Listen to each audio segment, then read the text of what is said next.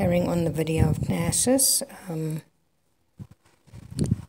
When I first met him, his face used to jump continuously from the nerves from over tight tack and tension in the face, and probably the twitching, because he's actually quite a miserable boy.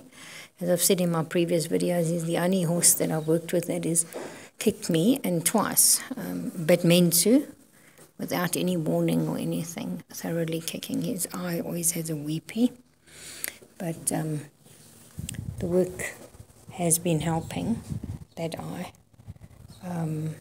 Then he has a very swollen hind foot, previous snake bite, that's flared up now again. Very swollen. Interesting is that he's with a mag blanket, because I mean he does not easily, never before used to easily settle down to my work. He'd give me a hard time. I do think I am at a different place as well. I've learnt so much from them, the horses, how to be in a different space. Yeah, so beautiful boy. He's gone ahead and done jumping for people, done well for them. Then has gone into retirement, and he's going to go into full retirement, semi-retirement, and now full retirement. Enjoyed the boy. Taught me much. And as I say, there's one horse that's bitten me twice, stallion. And there's this guy that's kicked me twice. Now, the stallion, I stopped working with him. I just said no until such time that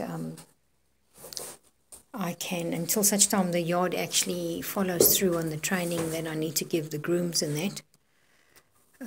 And until such time that I have more knowledge, because bearing in mind that my time with the work that I do is actually quite short. I can even start saying 4 years now, but it's longer, but officially with training and that, it's qualifications. It's heading towards 4 years. So anyway, let's just take this lovely pic of this boy. He's so chilled and relaxed with a mag blanket. I am going to start working with some just a general body work. Yeah, look at this precious boy. Precious boy, that would be mean.